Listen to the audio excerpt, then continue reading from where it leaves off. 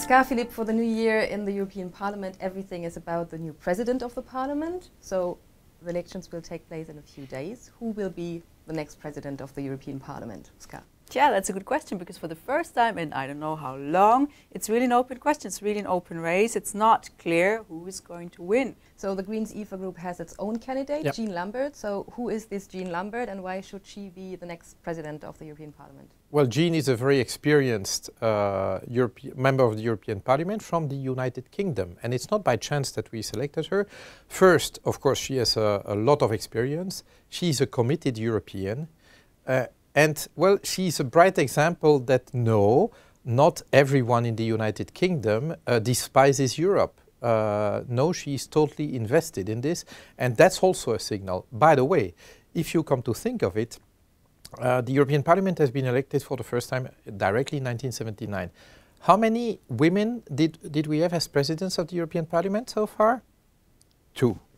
Two French ladies, Nicole Fontaine and Simone Veil, actually in the other order.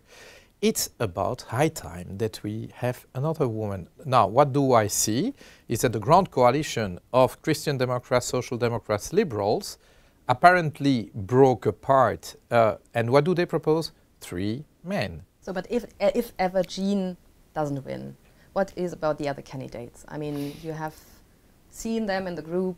What was your impression? So whom could you perhaps support, or do you know already?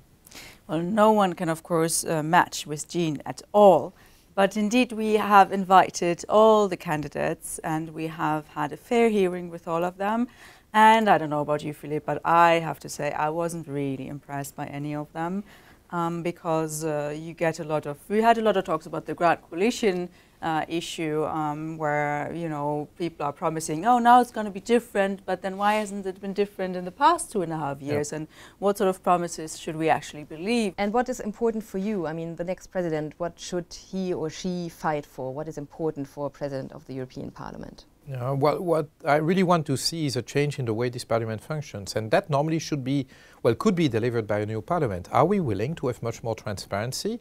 And especially in terms of influence of lobbies, you can speak about this register, this mandatory register for lobbies, but even more interesting would be what we call the legislative footprint, where basically we force all lobbies to make public all the documents, all the texts that they pass to us. And so you can trace them up until the point they get into legislation, if they do. And so you can see the real source. And of course, the more opacity, the easier it is to push things into legislation. Once it becomes transparent, it's much more difficult. A new president of parliament could help us passing some, well, highly needed reforms. I'd like to have a president of parliament who is above all this and is able to restore, how should I say, the decency of the functioning of this parliament. Thank you.